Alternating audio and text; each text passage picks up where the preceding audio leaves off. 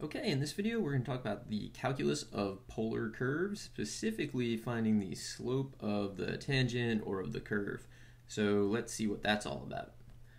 The basic idea, as I see it, is actually that we're really going to be talking about parametric equations. So you start with a polar curve, and what we're going to do is we're actually going to convert. So you're given something like r equals f of theta. So maybe r is, I don't know, cosine of 7 theta, or it could be 1 plus 2 sine of theta, whatever. It's just some kind of polar curve. So we start with r equals f of theta, and then what we're going to do is we're going to convert. So if you remember, you can convert to parametrics by using x equals r cosine theta and y equals r sine theta. It's really important that you remember those two because they're going to come up a lot.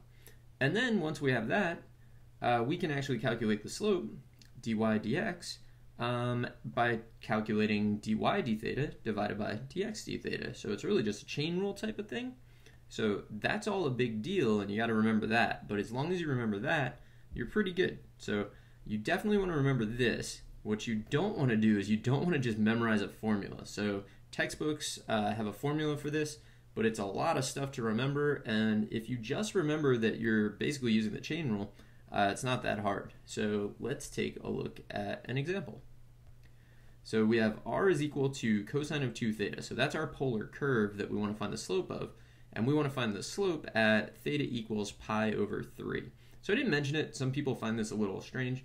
But the slope of a polar curve is still dy dx. So it's in terms of y and x. And that's because we graph our polar curves in the xy plane. We're just using a different system of measuring coordinates. So let's see if we can do this problem. So first we remember that x is equal to r cosine theta, and we're going to replace that r with cosine of 2 theta because that's what r is equal to. So really we're looking at x equals cosine of 2 theta times cosine of theta. And we want to start off by finding dx d theta. So dx d theta, this is a product, so we're going to use product rule. So it's going to be first derivative of the second, which is negative sine of theta, and then plus second, which is cosine theta, times derivative of the first, which will be negative 2 sine of 2 theta. Don't forget the chain rule on that one.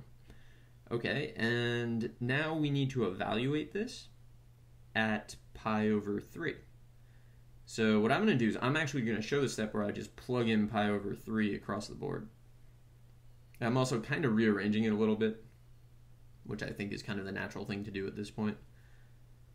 So substituting, and we end up with this. Now you have to think about the unit circle and the values that you have memorized. So I'm going to substitute in all the things that I have memorized. So it's going to be negative, and we're just going through and substituting straight in. Don't forget the unit circle. It's really important that you know those values. And then if we clean this up, we ultimately get negative radical 3 over 4. So that's dx d theta. So I'm going to kind of summarize what we know. So we still have r as cosine of 2 theta. We're evaluating everything at pi over 3, and we just figured out dx d theta is negative radical 3 over 4. So what we're going to do now is work on y.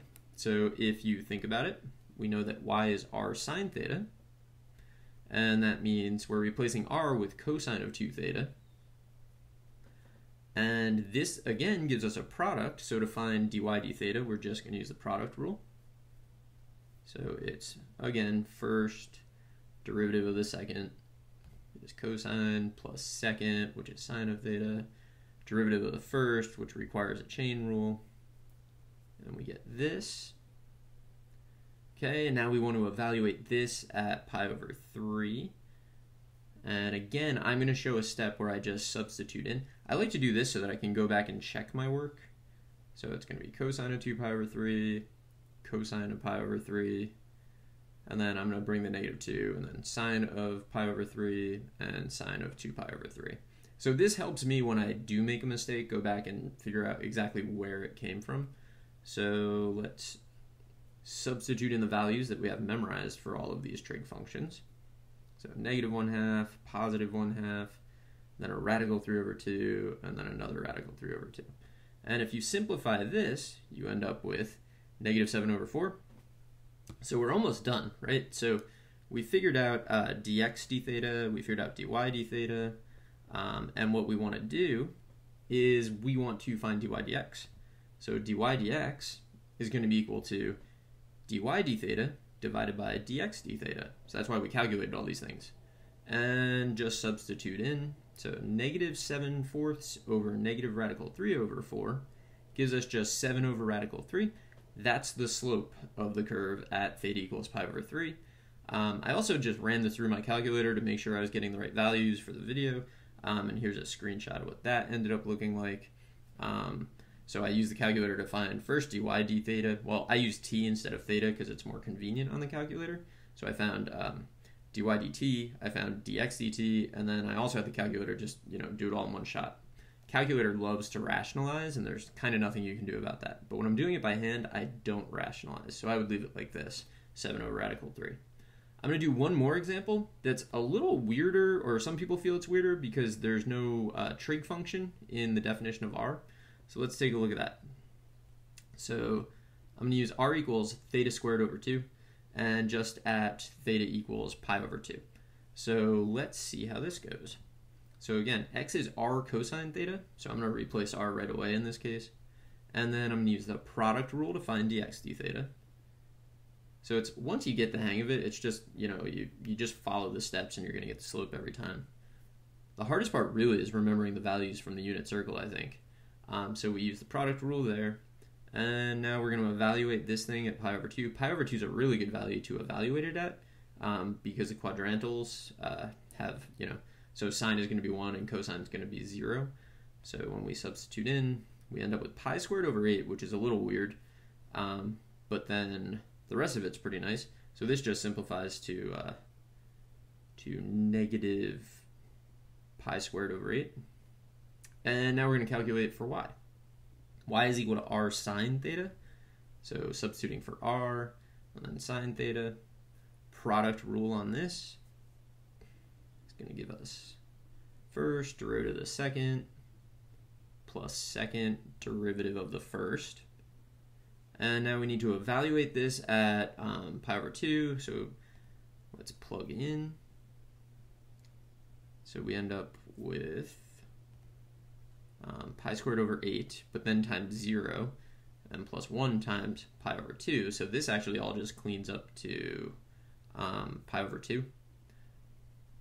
So we get that. And remember, we're trying to find dy dx. So dy dx is going to be dy d theta over dx d theta. And then if you substitute, we get pi over 2 over negative pi squared over 8, which is negative 4 over pi, which is kind of a strange slope, but it's kind of a strange curve. So that's how we do it. I also use my calculator on this. Here's a really tiny screenshot of that. I did basically the same thing I did in the previous problem. All right, I hope you found this helpful, and good luck.